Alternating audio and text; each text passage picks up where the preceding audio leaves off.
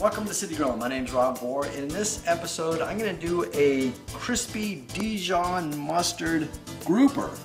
So I have about 2 parts of Dijon mustard and about a big spoonful of mayonnaise. I'd go to like a 2-to-1 mixture on this, and I only have about a pound of grouper. So I'm going to go ahead and mix up the mayonnaise and Dijon mustard.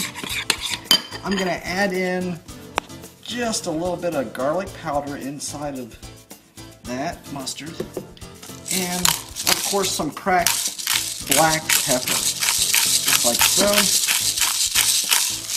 You know, just do that to how much you like, whether it's garlic or the black pepper. I might add just a little bit more of black pepper in there, just like that, and maybe just a touch more garlic. I like the garlic flavor with this. Just mix that up, and basically this is our rub, a liquid rub for this grouper. So I can use my hands, or I can put the grouper inside of the mixture just like so. I want to coat all the sides of that grouper really nice and thick, just like that. Place it right here, get the other one. Depending again how much meat you have will depend on how much of this liquid Dijon mustard sauce you want to put on. So I'll coat that really good like that. Then the next step is to put on Panko bread seasoning. So now I'll just go ahead and sprinkle on some Panko on both sides of this fish. Actually try to get all sides. I'm going to flip this over. Some of that Panko will fall down, that's fine. And go ahead and spread it on the other side. And I'll just coat it really kind of heavy, really, for right now. And that'll be really good.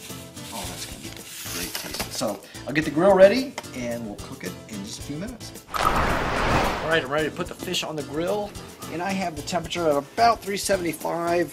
And what I need to do is put a little, spray on a little bit of oil. This is olive oil. I'm spraying on the grates, so that way I can put the fish on the grill. So I'll go ahead and bring this grouper and place it on the grate just like so. These 2 burners are on low right now, so I'll just let that cook for maybe 20 minutes. I'll bring the temperature up just a little bit more. Alright, it's been about 8 to 10 minutes. I'm at 400 degrees still. And look at that grouper, that looks nice. Now these are thick cuts of grouper, so I'm going to go ahead and turn these over. Oh, that looks nice. I can get my hand in there. And go ahead and flip it and cook it for another at least 10 minutes.